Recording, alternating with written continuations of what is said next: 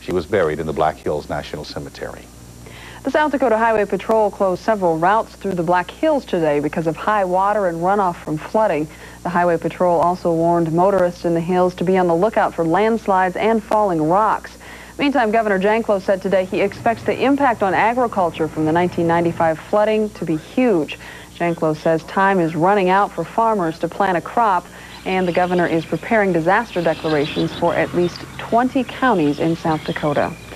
The National Parent-Teacher Association is celebrating this week as Teacher Appreciation Week. And tonight, Beth Fuller introduces us to a teacher who deserves quite a bit of appreciation, like she's been getting from several generations of students. She may not look it, but Lowell 5th grade teacher Marilyn Lee is celebrating 36 years of teaching. One of the nicest memories is when you see one of your students who has grown up and has become successful. And I have had some students in my class whose parents I had earlier, and that's been a really neat experience. Jim Stansberry is one of those parents.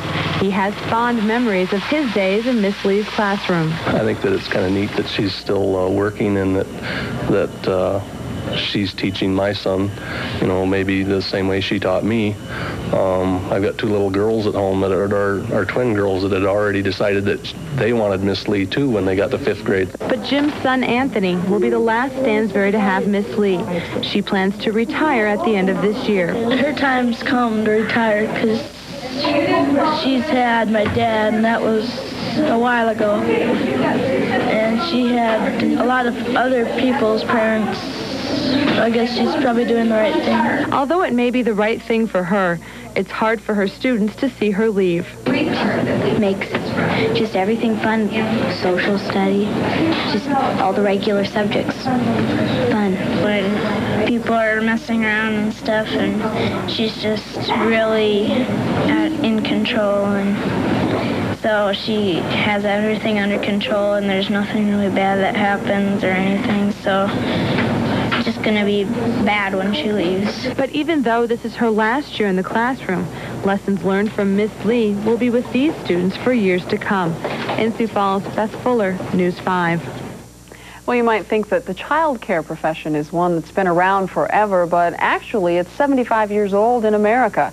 Child care needs arose with the end of World War I, when America suddenly found itself with hundreds of thousands of widowed mothers who had to go to work to support their children. One group that met the needs of those mothers is celebrating a 75th anniversary. Cammie Melton has the story. Sweet girl. When mom and dad can't be there, the strong, loving arms of a child care provider comes in a close second. Today, one of the oldest daycare centers in the United States is celebrating 75 years of caring. We're wonderful 75 years, and we're very happy about our rich history, and we look forward to another successful several decades of service in front of us. What began as a means of helping widowed mothers go back to work after World War I has now become a necessity, and one that Governor Bill Janklow says has made the country more productive and profitable. I used to work 2 jobs. I provided daycare in the afternoon, and then I worked a full-time job in the morning. And it was really tough, but I was comfortable with it because I knew we had a good service going. But Volunteers of America is also using their birthday to honor those that are the best caregivers, mothers and fathers. The real heroes are parents who are with their children day after day with all those tough decisions that parents only can make. Over the last 75 years, the major change in the child care field has been the increased demand for this service. But the one constant, Barnett says, is a lack of funding. His birthday wish is that in the future they can celebrate the end of their financial difficulties. In Sioux Falls, Cammie Melton, News 5. In a moment, a look back on the day that came 50 years after the day that the world started to relax. VE Day plus 50 next on News 5.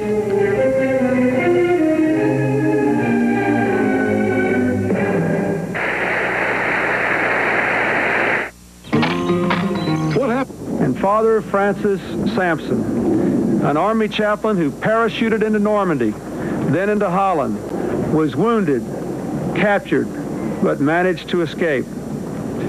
In their bravery, and that of all their brothers and sisters in arms, America found the will to defeat the forces of fascism. And today, we, the sons and daughters of their sacrifice. Say thank you and well done. I ask all the veterans of World War II now to stand and be recognized. Monsignor Sampson retired from the service 25 years ago and became a part of the Sioux Falls Catholic Diocese in 1977. 55 years ago today, the beginning of the end of World War II began as Germany surrendered on what became known as VE Day, or Victory in Europe.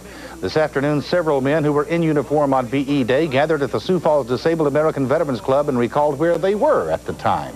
If I had told me when I got back to the line time, I escaped, to the line, that's how I knew found out, but they give up then. Well, we were over in the Pacific, and we heard that the war was over, but we didn't know anything about it because the Japanese were still going at us. It was good news, and yeah, it was really a joy. Why was it good news? Get this war over with. We all celebrated. We really celebrated our victory over there in Europe. And I really persist on that. I really like that when I can get to say, hey, boys, I'm back and going back to America again where we belong. Well, I was liberated from prison camp in Germany. And in fact, I was liberated on the 29th of April, but we couldn't leave the camp because the facilities weren't there to transport us. But 50 years ago today, we were flown from Landshut, Germany, to Le Havre, France, to Camp Lucky Strike, where we were greeted by the Red Cross and our troops and a big celebration. We got eggnog to drink and started on rehabilitation. VE Day, 50 years ago today, marked only the end of the war in Europe. It would be several more months before VJ Day, or Victory over Japan, and the complete end to World War II. VE celebrations moved from Paris to Berlin today as former foes gathered in one location after the end of the war in Europe. German leaders welcomed members of the traveling summit as they arrived in Berlin. Vice President Al Gore represented the United States at today's commemorative event. German Chancellor Helmut Kohl stood with Allied leaders as the German national anthem was played in honor of all those who gave their lives during the war. Tomorrow, world leaders gather in Moscow for another VE Day ceremony. DNA school began today in the OJ Simpson trial in Los Angeles. The jury today played the role of students. For these jurors, this course is not an elective, it's a mandatory class. John Gibson has the story. It's like Mr. Wizard's smart daughter came to the Simpson trial. She is Dr. Robin Cotton, head of the Cellmark Labs, where DNA samples in this case were tested. DNA is two strands wound together. She brought simple diagrams to this class, a cram course that is supposed to prepare the jury for an elementary examination on DNA. It shows there a series of gels and two power supplies up on. Eventually, the test results are going to have names, O.J. Simpson's and the two victims.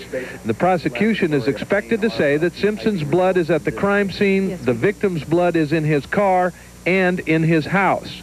Simpson's side knows this stuff is both incriminating and boring. His lawyers plan to attack the DNA results on the basis of sloppy collection techniques that invalidated the results. The prosecution is anticipating that assault already. So this process of degradation, can it change my DNA into looking like your DNA? No. The defense is also expected to continue its conspiracy theory that results which incriminate O.J. Simpson are part of a plot to frame him. Here in Sioux Falls, it's not often that you find a place that's unique to the entire country, but we've done just that.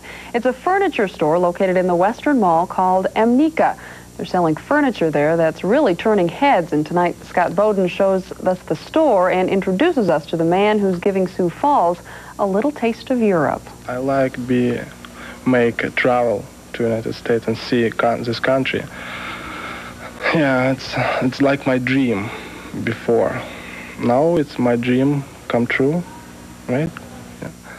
Meet Vol Meshchikov. He's a Russian immigrant from a small republic called Estonia. He moved to Sioux Falls 3 years ago, and for the most part, he says he likes it here. The town is clean, the people are friendly, and he says everyone's eager to help him out whenever he needs it. In Sioux Falls, people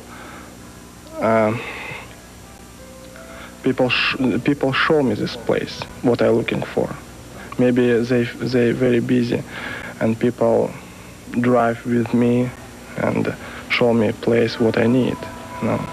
Well, now Vo wants to give something back to the community, so he opened this furniture shop in the Western Mall called Emnika, and he's selling furniture that's turning people's heads. Some people just stop, like push brake car, just stop and look around. Oh, I don't see this place before, and something different. Lots of colors furniture.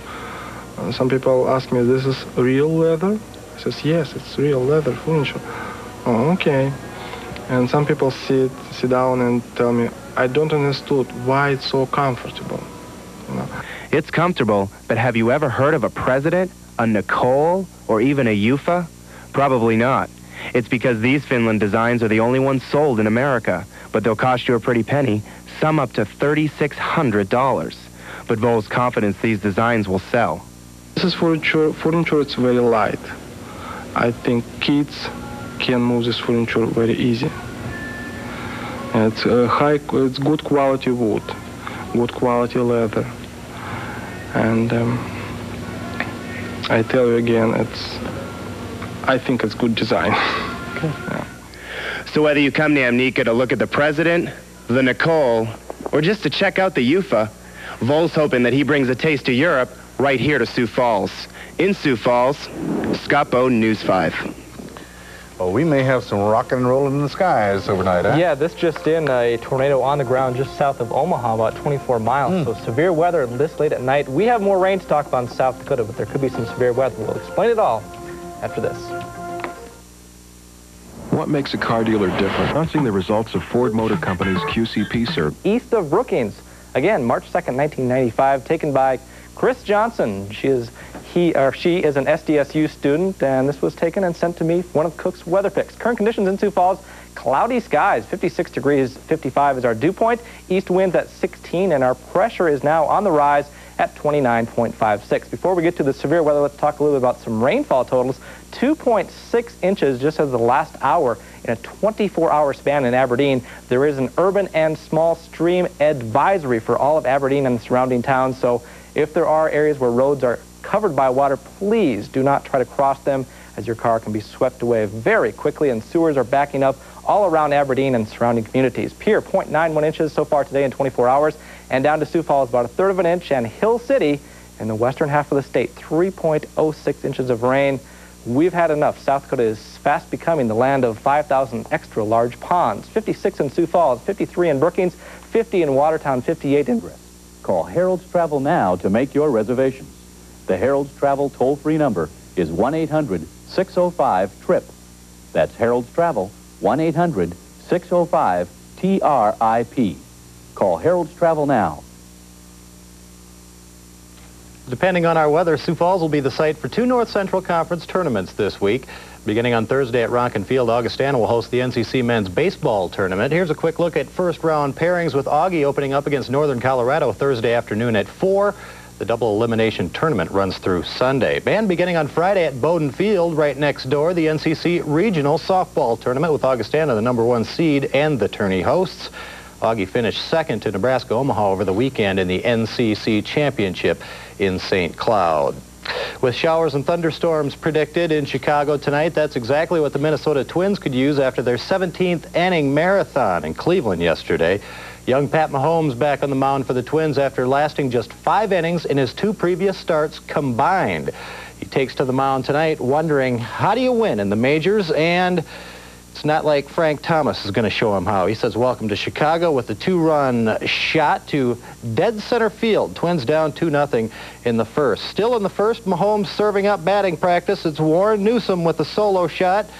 3-0 Pale Hose after 1. The Twins do score a run in the second and 1 more in the third. but lose again tonight from the long ball. 4-2 to Chicago. They face each other tomorrow once again. A quick check on the American League scoreboard. Cleveland shuts out the Kansas City Twins 6-2, and Texas leading Oakland. That one just underway. In Atlanta tonight, Coach Bobby Cox back in the dugout less than 24 hours after being arrested for a domestic dispute with his wife last night. Tom Glavine on the mound for the Braves, serving up the long ball. Greg Jeffries, a 2-run shot to begin the game down in Atlanta. Atlanta down 2-0 after 1 in the second. The Phils will score again on Lenny Dykstra's single to right field. 3-0 Phillies. Atlanta scores twice, but it's not enough as Philadelphia wins their 5th in a row, 3-2 over Atlanta. Here's a check on the senior circuit scoreboard. 6-3, Houston beats Pittsburgh. Montreal over Florida tonight. Chicago beating St. Louis in the 7th, and just underway L.A. and San Diego. The NBA playoffs have moved into the second round with the young Lakers visiting San Antonio tonight and trail 1-0 in that series. And we check out Game 2 in the opening half. Eddie Jones not intimidated by the Admiral in the paint at all. He gets the slam, and the Lakers still trailed by 5 early. This one was back and forth all night long. The Lakers on the fast break, and David Robinson rejects Anthony Peeler's shot. Then it's Robinson on the fast break. Sean Elliott ends it up with the 2-hand slam. Spurs up by 13 in the second. This one would go into overtime with the Spurs winning in overtime 97-90. Dennis Rodman, 22 points and 22 rebounds for the Spurs, who now lead that series 2-0. The quest for the Stanley Cup continued tonight, where it's playoff time in the NHL. In Philadelphia, the Flyers hosting Buffalo, where in Game 1, Philadelphia won in overtime without their star center, Eric Lindros. And Eric Lindros would be on the sidelines tonight. In the first period, Rod Brind'Amour takes the bounce off a saber skate, and it's his first goal of the playoffs. 1-0 Philadelphia. And there's Eric sitting in the stands. As in the second, it's Brind'Amour again on the break. He finds Rob Demio for the one-timer. The Flyers up 3-0 and go on to beat Buffalo 3-1 and take a 2-0 lead in that series. Flyers goalie Ron Hextall had 29 saves to spark the Flyers' defense. Here's a check on the rest of the games in the NHL tonight. Pittsburgh beats Washington 5-3. New York over Quebec, big to tie that series at 1 apiece. And one other game on the ice tonight, if we can check that score out. Nope, I guess we won't. We'll head back. The Minnesota Vikings are tightening their wallets this spring. In a move to save money, the Vikes released running back Terry Allen today. Allen returned back from knee surgery last year to rush for more than 1,000 yards to lead Minnesota, but according to the Vikings, his production dropped off somewhat in the second half of the season, and his $1.5 million salary made him too expensive to keep. And a quick check, wet round, high school golf tournament this afternoon. Third round of the city tournament. O'Gorman with a big lead. Medalist Ashley Evans from OG, 44. That fourth and final round is Wednesday at their Westwood Ho, and hopefully it'll be a lot nicer than today on the links. Doesn't sound like it will, Billy. No. We'll hope so. Thanks, John. In a moment, a happy ending to the story of a dog-napped Tetley. A Chihuahua comes home after payment of ransom. Next on KDLT News.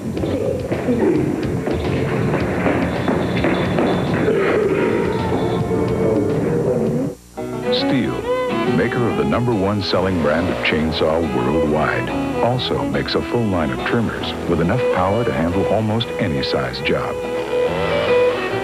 It could be one of the more useful tools you'll ever own.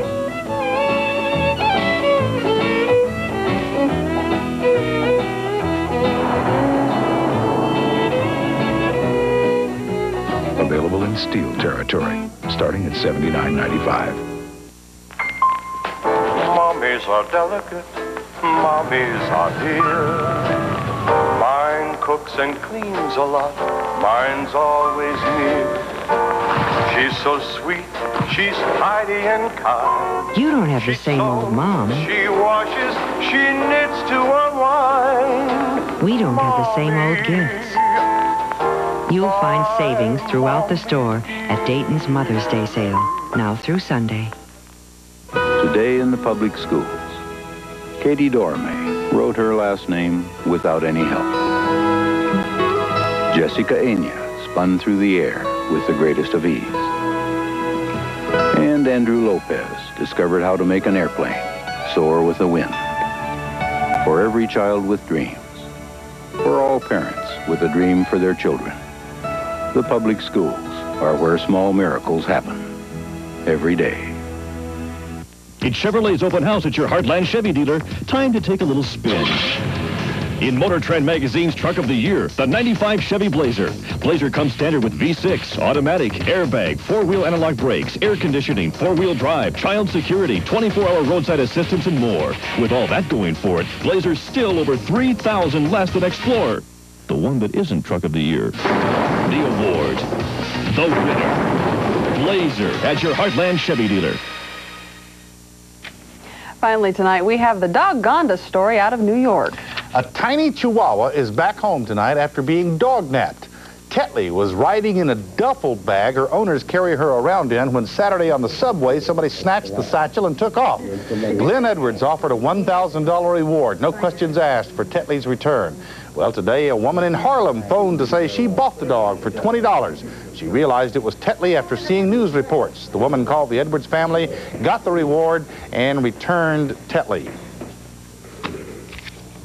And he looks pretty happy tonight. He looked happy to be home, didn't he?